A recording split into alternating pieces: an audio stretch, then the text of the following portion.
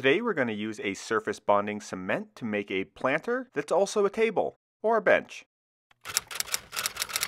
This is an easy but slightly messy DIY project that begins with some 3/4 inch thick plywood. I cut a couple 12-inch wide strips of plywood that will define the height of the table. I then sketched out a design on another piece of plywood that kind of looks like an avocado and then cut it out with my jigsaw. I just drew this by hand, but I had a rough idea of what I wanted it to look like.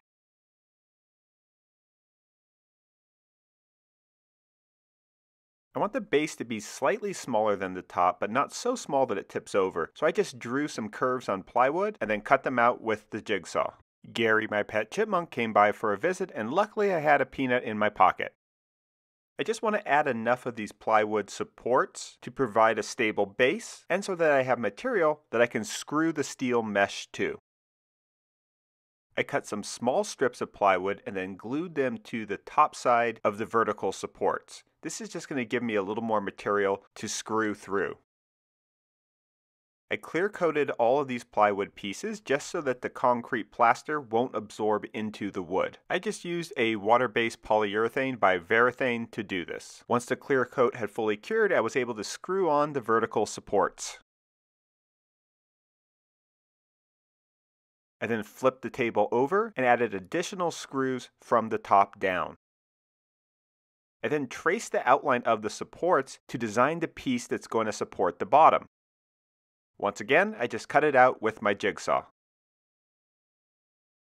I clear coated this piece as well and then screwed it to the vertical supports. Now the structure is quite strong and ready for steel mesh. I've been experimenting with my new Ryobi HP rotary cutoff tool. It's really lightweight, it's easy to use, and it's just a little bit less cumbersome and aggressive than an angle grinder. I cut the steel mesh, or wire lath as it's sometimes called, into strips, and then use panhead screws to screw it to the plywood. These strips bend easily in one direction, but it's hard to get them to fold and contour to the plywood. So I made some additional cuts in the mesh, and that gave me a little bit more flexibility. If you don't have a rotary cutoff tool, you can just use an angle grinder to cut the mesh instead. The mesh was going on the plywood nicely, but there were some places where I had to use a hammer to kind of really bang it and force it into the right shape that I wanted.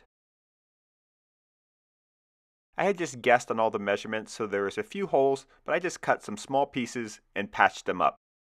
And I used my angle grinder to trim the pieces that extended past the bottom of the plywood base. There were locations where the layers overlapped, and I wanted to get those as tight to each other as possible. So I used zip ties from the inside to kind of cinch the mesh up and pull it together.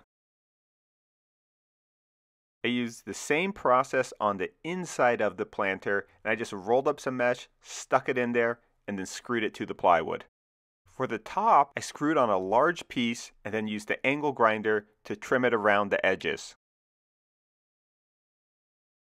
The cut edges of the mesh are quite sharp, so I used a hammer to round them over the plywood. This will just make it a little less likely that I'll cut my fingers when I'm applying the plaster. For the plaster itself, I'm going to use Quikwall Surface Bonding Cement. This is a really strong cement product. It has fiberglass reinforcement in it, and it's not just a finish coating, it's actually structural. I've used it before for CMU or cinder block projects, and it's really easy to work with.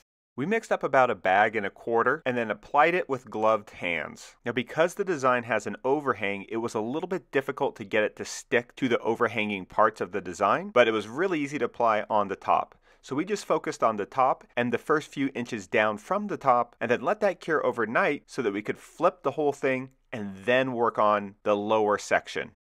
It's so much easier when you have gravity working with you. So for this first layer, we're just going about 3/8 to 1/2 inch thick with the plaster, and we're not worrying about smoothing it out because we know we're going to add additional layers later. We're really just trying to cover up all the mesh and provide a nice solid structural base that will make the whole structure nice and rigid. We let the table cure for 24 hours and then mixed up another batch of Quikwall. Before we applied the second layer, we first misted it with some water just to get it a little bit moist so that this next layer of plaster would stick to it nicely. This is going to be our finished layer, so I really focused on smoothing out the contours, but I only did this layer just about 1/4 to 3/8 of an inch thick. We used 2 1/4 50-pound bags of Quikwall, but not all of it made it onto the table. Some of it kind of fell on the ground, so the overall table ended up weighing just about 90 pounds. This is actually kind of fun. It reminds me of working with modeling clay or pottery or something like that, and it's surprisingly easy to get surfaces that are smooth and flat. Now most of the fiberglass pieces get flattened into the surface, but a few of them were sticking out, so I just used my blowtorch to burn them off. I flipped the table over and then used an old beat up chisel to clean up the edges just so that it would sit flat on the floor. I wanted to put a fiddle leaf fig in the middle, so I bought one and then trimmed the edges down just a little bit. I put a drainage tray and some gravel in the bottom of the planter and then dropped the whole potted plant right inside. This is a prototype for a series of outdoor planters that I'm thinking about for a hotel that I'm designing. I really like that it's inexpensive to build, has a durable outdoor finish, and it can combine both furniture and plants. What's not to like about that? Now I like this kind of rough textured white plaster, but you could add a smoother coat of like a mission grade plaster over the top of it if you want it to be really slick. Or you could just paint it with normal latex exterior house paint. I really like this project, but there's been one thing that's been bugging me. At first I thought it looked more like an avocado, and then one of my friends said that nope, it looks more like a toilet. So you tell me what you think, avocado or toilet.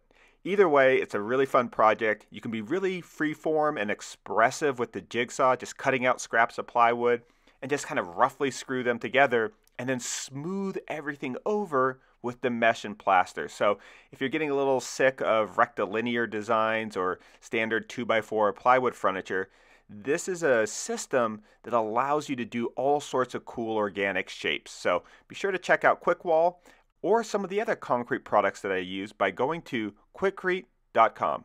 All right, thanks for watching everybody. Have a good one.